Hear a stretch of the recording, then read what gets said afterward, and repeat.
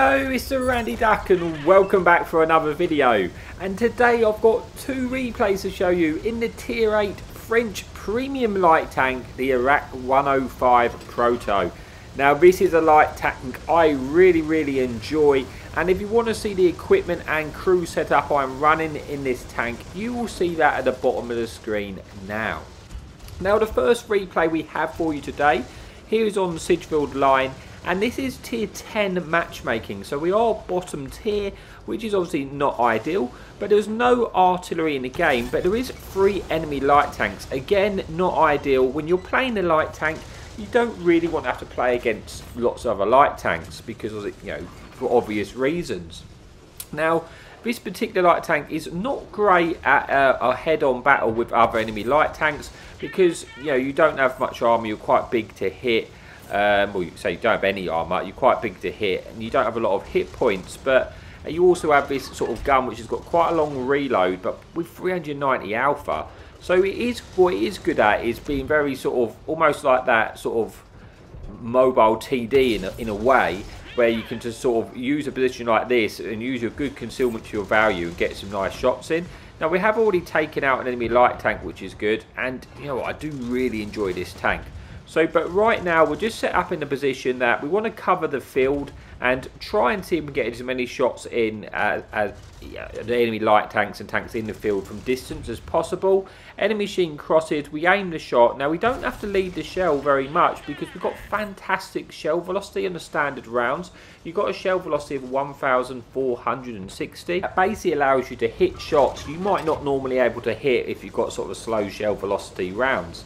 But it only has, it does have a limitation. It only has 200 pen, which is not brilliant, but it is enough to, you're a light tank, so you're able to sort of move around and get side shots in the sector when you can. For stuff you're going to struggle to pen, you then have the heat shells of 250 penetration, and that only has a shell velocity of 980. So right now, a decent start to the game. We've got, a tiny bit of assistance, 1,500 of our own damage, and we have killed a light tank. But again, we're staying very passive because we keep getting shots available. And right now, we don't want to battle in the town area. That's not going to be ideal for us as in a light tank. So we just want to try and deal with these threat from the field. Because we're able to kill the tanks in the field, it will open up a lot of freedom for me to then, be a light tank and push forward and spot for my team. But right now, I'm just doing my best to kill the enemy light tanks. We get a fantastic shot there in that enemy light tank as he jumps up mid-air, and we confirm our second kill of the game and also taking care of another light tank, putting us on to just over 2,200 damage now. But with them 2 light tanks, we'll just get blind fired there, sorry, which is, it can happen because we keep shooting from the exact same position, so someone's been smart enough to follow the traces and shoot me. So that was not ideal, we've lost quite a chunk of our hit points. But with those light tanks removed, there's only 1 enemy light tank, and I'm thinking maybe I can go forward and try and do a spotting run now. Unfortunately for me, the other enemy light tank, the tier 10, does get detected, and he kind of catches me out and I get spotted, and I'm just in survival mode now, trying to lose my spot as quickly as I can. I do lose my spot, and I was thinking about pushing to A1, and that was to try and take out the enemy tanks remaining in the field and try and outspot them. That was my initial plan, but then I just realised I can't cross there because of the tank tracks, and I think I'm probably going to get detected, which I do. And again, now I'm in survival mode, and I'm thinking, you know what, I probably actually can't play the field area like I would. I'm not going to be able to deal with those tanks. There's too many, and it's just going to be awkward. I haven't got many hit points left, 660. So I'm just going to have to fall back. I've not really got the support I need to try and deal with them. To put, the majority of our friendly team are battling in the town area. So I'm thinking, right, what I'm going to do, I'm just going to give it up. I can't win there. I'm just going to let the enemy team push forward over that side and try and deal with the enemy team on the other side, and then come back when they're sort of pushed out of their hole, and maybe we can try and deal with them then. Because obviously I can get back. This map's not that big, and I can get back for the resets fairly easily if I need to. So if they go and sit in our cap circle, at least they'll be in a position where I can try and deal with them. But right now I'm going to see if we find anywhere else to try and get some damage. So I push forward in this town area. I'm going to see if I can get any side shots in this enemy heavy tank. Got to be very careful as I poke, because we do spot an enemy object 406 there. and again that's in an awkward situation. We do have fantastic concealment though, but what I'm going to do, I'm going to reverse out now, so if I do get detected I've got an escape plan, and it's going to take me a shorter place of time to get out of there. But we spotted an additional tank, an enemy G-Saw, so that's 3 tanks in this side now. And I'm kind of thinking maybe there are 2 tanks with me. If I keep these tanks detected, maybe they'll be able to put some shots in. At least it makes it harder for the enemy tanks just to sit there. But that's not really happening for me. So I'm going to swap to the heat shells and see if we can get a shot into this enemy Rhino there. Because I might have struggled to pen him with the APCR round. So we do swap to the heat pen and trying to look for a shot where we can pick up any damage. Unfortunately bounces. I think he's actually got some space armor there, and that's probably why the heat shell did bounce. But thankfully the enemy object 416 does get taken out by our friendly Batchat, who is kind of key to helping us win this game, so it's worth giving him a shout out there. And that gives us a little bit more freedom to try and move forward and see if we can deal with this Rhino and make him move from that position. But I'm also very conscious of that G-Saw, who can clip me out very, very quickly. But it's still a very close game, 6 versus 6. But you can see the enemy team who was in the field have now pushed forward into the town. So I really kind of need to win this, and I'm really thankful that the Batchat, who is on full health, has decided to push this G-Saw, because that is going to, you know, if he dies, it just gives me so much more freedom. I do shoot the G-Saw. Unfortunately, I bounce. I'm going to pull back now. I'm assuming the Batchat is going to take him out, but I don't know how many shells he's got left at this point. So I think, right, I'll go in and finish him off. And yeah, gun depression issues. That was kind of poor of me. And I missed a shot. I should have took a bit more time. And this G-Saw's still alive. And I've just got to take care of this G-Saw, because he's just going to keep me permanently spotted. So I have to get rid of him. Thankfully we do. We confirm our 3rd kill of the game. And now we're just trying to lose our spot, because once we've lost our spot, that Rhino's not going to outspot us, and we should be able to then try and farm shots into him. So we do lose our spot, and now we're going to see, now you can see we've taken an area map, and this is why it was very important for that Batchat to make that push, because I couldn't make that push by myself.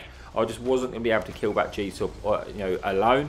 And now he's taken care of. It just gives me more freedom. It's, you know, I've got this side of the map to try and deal with the enemy tanks, and I want to be trying to fight from a distance. You know, I'm in a light tank. I want to be taking the advantage of my decent concealment value and just sort of play as that mobile TD, if you like. You know, I'm not a light tank, but I'm sort of playing as a mobile tank destroyer. We do bounce a shot off of that enemy medium, but this time we don't, and we put him now onto a one-shot to us.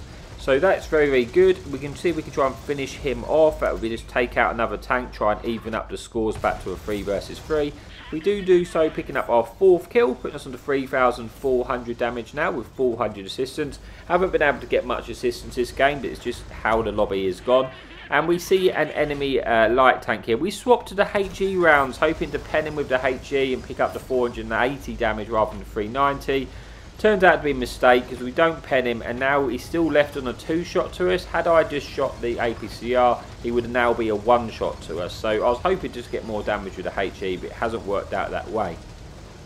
So I'm now left into a 2 versus 2 with our friendly Batchat remaining, and an enemy Ramsapander light tank and the enemy T-14 Bat auto-loading American tank destroyers. So I've got to be careful, because I'm basically a 2-shot to these tanks. Obviously the autoloader can kill me pretty quickly. So my main plan here is I was just trying to reverse so I could escape quickly, see if we can spot them. But now our Batchat, who's very healthy, is going forward. I'm thinking, right, let's just stay with my Batchat here, because I'm going to need his support. We're both mobile. We can both cover a lot of the map quickly. Obviously the enemy team are very mobile as well. We're both, you know, there's 4 stealthy tanks left in this game. You know, both of the enemy teams are very stealthy, and both of us are very stealthy. So it's going to be an interesting one to see who's going to be able to outspot who. It might come down to who's got the best crew and you know, concealment values. So the Batchat has kindly let me know that he's got 30 seconds left on his reload. That is very helpful information to know, because I know for 30 seconds I haven't got any cover. And it's always a good thing to do, to let you know, if you're playing those auto-loading tanks and you're in a situation like this, just let your platoon mate know you reload. You know, it's just useful information to know. So he's probably coming up to about sort of 10 seconds left, I would have thought, now on his reload. Something I'm just trying to spot them, because I don't know where they are right now. And I just, where are these tanks? Where have they gone to hide? Have they just gone back to their base to cover their base? I don't know, but we do spot this enemy light tank. So we do actually outspot this light tank, and that's good information. Our back chat knows where he is. He's going to work a different angle. We're thinking, right, well, let's just stay here. I still don't know where the enemy tank destroyer is. If I can keep this tank detected, then the back chat might be able to work on an angle, and I might be able to get some shots in. He does move, he's forced to move, and we get a lovely shot in the move there, putting him onto a one-shot now. I'm still targeted, and I'm guessing that might be from the tank destroyer, which I don't know where he is, because that back chat is not looking at me right now. So I'm just trying to draw out this enemy tank destroyer, because I don't know where he is. He does get spotted, looking now to get a shot in. Unfortunately, missed that shot. He could potentially clip our back chat if our back chat's on reload. I have no idea how many shots this back chat's got left, but it looks like he's got some. He puts one shot in and misses another. I'm just trying to cover my friendly friend here, and we do manage to squeeze in that shot, picking up our 5th kill. Bringing us then to replay number 1, which remember was a tier 10 matchmaking. We do get 5 kills, 4,000 damage, 400 assistance. I kind of just wanted to show this one just because it was tier 10. I know, just wanted to show this tank is still very capable when you are bottom tier. So we have one more replay to come, and let's move on. Hey, so welcome back to replay number 2. This time we are on Dragon Ridge, no artillery again. We are in tier 9 matchmaking, and we're platooned up with our pal, Swindle 321.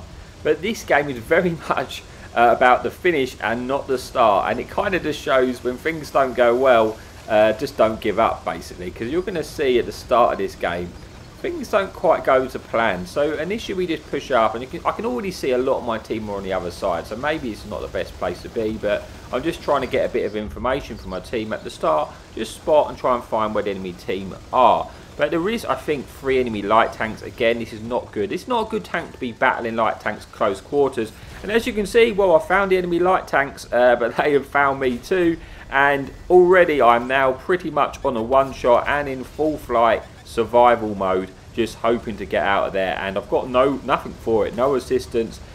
Yeah, not gone great. Not a great start to the game. Well, it could have gone a bit worse. I could have died. I'm still alive. But that's kind of the mindset you got to have now, because look, yes, I've lost all my hit points very early doors, but don't give up, because it's never over till it's over. You can still have a good game. So I have decided I'm literally going to abandon that side, because I just do not want to stand there and fight 3 light tanks who are just going to be driving around like madmen. It's not going to be beneficial for me.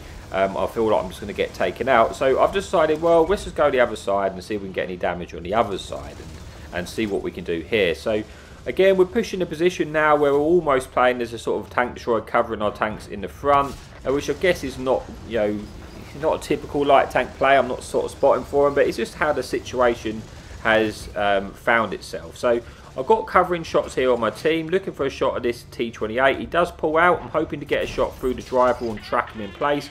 We do track him in place. Unfortunately, we don't pen, and he uses his repair kit, so he's got out of safety, and we don't get any track assistance there. But I do now have shots at this enemy heavy tank there at the top. Picking up our first pen of the game, and we do actually spot that tank, so we could potentially get some assistance if he gets spotted again. And I'm just looking to cover my team, because you can see the majority of our team are playing kind of sort of 7, 8, 9 line, and I'm thinking, right, what am I going to do? Like, I'm probably deciding if I can win this side, if we can win this side, maybe I can push around and try and get a bit of vision that way. We do manage to finish that enemy T28, and I pick up my first kill, which is nice. He also taken out of a tank in a position which would have spotted me if I had pushed down that side. And with that T28 destroyed, I'm thinking, is there any tanks down to K0? Because if none of the enemy tanks have gone down to K0, I might be able to do a loop round on the enemy team. Because I'm concerned about, I need to try and pick up the pace of this game. Although we're winning, I kind of sense a lot of the enemy tanks were sort of pushing upon our base. And I wanted to see if I need to get involved in this game a bit more. I managed to pick up a couple of pens and a kill. But let's see what else we can do. So now we're going to try and push around and try and use our vision. We know there was some heavy tanks, you can see spotted just to my right there. And I'm thinking, can I find an angle to shoot that tank unspotted? which would always be ideal. We're on a one shot. Can we find an opportunity to shoot that tank unlit? And that is my plan. It looks like, does he get taken out? I'm not sure. Or does he just lose his spot? No, he is still alive there. I'm thinking, can we get a shot there? But I'm thinking, no, it's too close. I'm just going to get lit and they could just push us. Or there's probably going to be tanks on the other side of these ridges which could get covering shots into me if I get detected there. But now I can look for shots while I've got this rock to my left to try and shield me from that. So this enemy tank is on a one shot, so I'm going to lean on him. He's not going to know where I'm here. I've got time to pick up the kill. I do pick up that kill and almost get shot by the tanks, which I was going to say, which are covering them. Thankfully I don't, but that just lets you know they're definitely there. I'm just trying to lose my spot now. Now this game is very close and it's a 9 versus 8 situation. We haven't done a great deal, but we have confirmed 2 kills and picked up 1,000 damage. We're going to see if we can extend our vision to see if we can spot any of these tanks. I probably should be reversing at this point because I do get that shot in, but you can see how much longer that took me to escape. That was kind of lazy play by myself. I could have lost my tank for that. Had I reversed out then and did it a little bit slower than that, then it basically gives me the freedom to get back if I need to. But thankfully for me, it went unpunished. So you can see now I am going to just take this a little bit slower because we know this tank's here. I'm just trying to see if I can keep him spotted to see if he gets shot by my mediums because he was kind of in the open. It looks like though he has I think he's fallen back basically because I'm not detecting and I'm not getting spotted either. So it seems like it has fallen back. I'm going to try and potentially make the cross over to the other side. If I can make the cross, I can try and stay safe. And I've got this medium to my right who can potentially cover me. So he has got detected. He's got spotted over that side. Now I'm going to reverse over again because just trying to keep it safe as I can. Do see an opportunity to shoot this E75. I'm looking for a shot. I do hit my shot, but now I'm detected. But I have managed to get into safety behind these sort of ridge lines here. And I pick up a good bit of assistance here for spotting those tanks, which was ultimately the plan really. So I'm kind of now in a situation where if they push me, they should take damage from our friendly medium tank. That's my plan. It's in a 5 versus 5. Gets to the sort of later stages of the game in a 5 versus 5 where light tanks come very vital. I think there is still, is there 2 enemy light tanks remaining?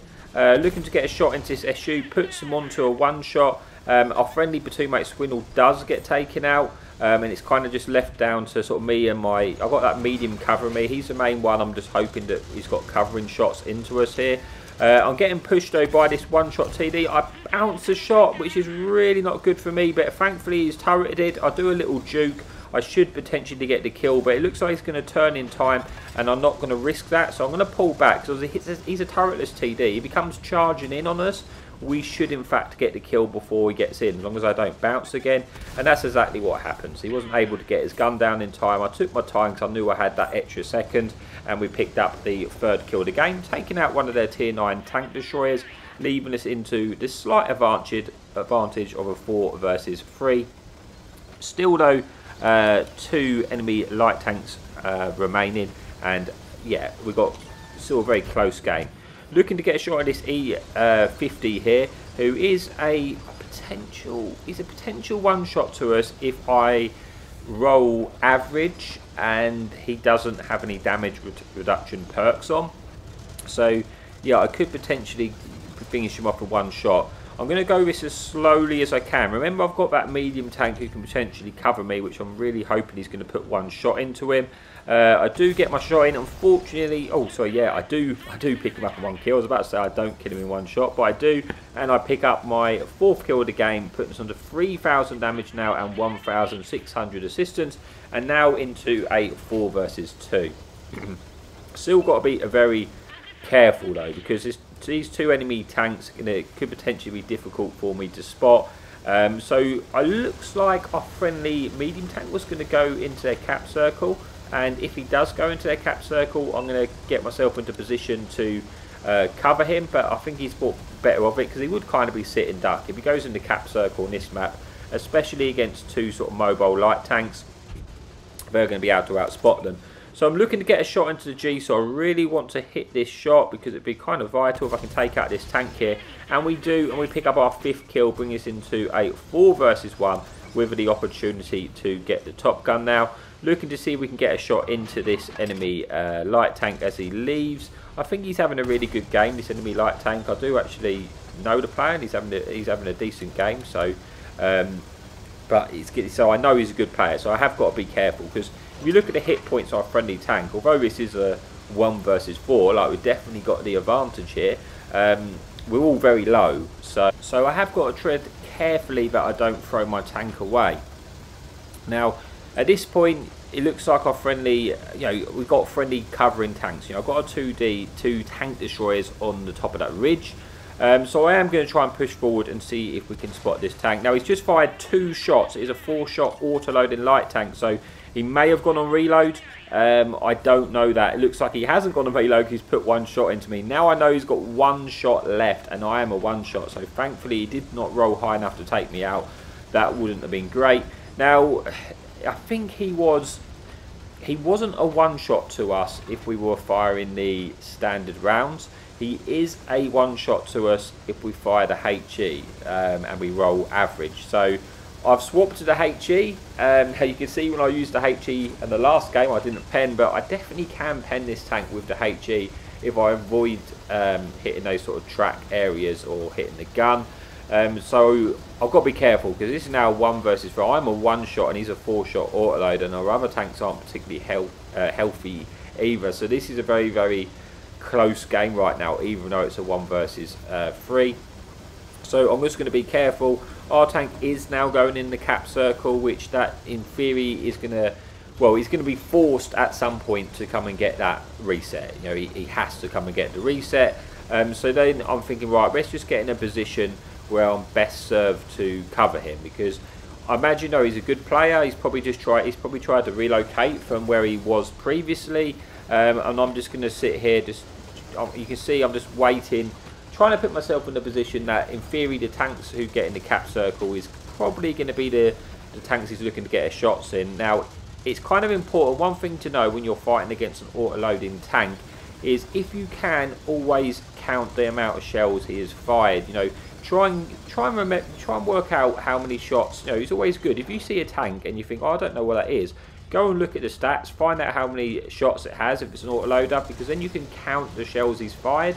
And if he's fired all his shells, his tank's got 4 shells, if he fires all of them, he's going to be on reload. Now, I know he's just fired at least 1 there. I think he has probably been farming the tanks in the cap, and I suspect he's on reload, or, I at least know where the tracers come from, so I know whereabouts he is. I'm going to see if I can try and spot him and try and pick up a shot here. Now, I do find him, and thankfully I get that shot in, and thankfully I used the HE rounds, because that picked up the kill in the end, because I wouldn't have rolled high enough with the standard rounds.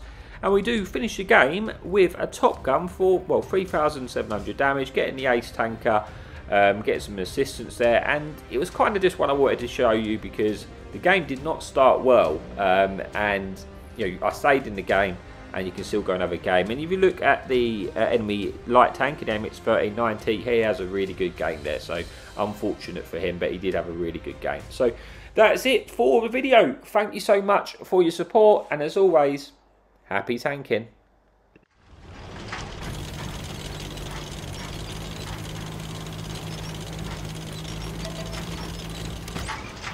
Enemy in sight. Hadouken!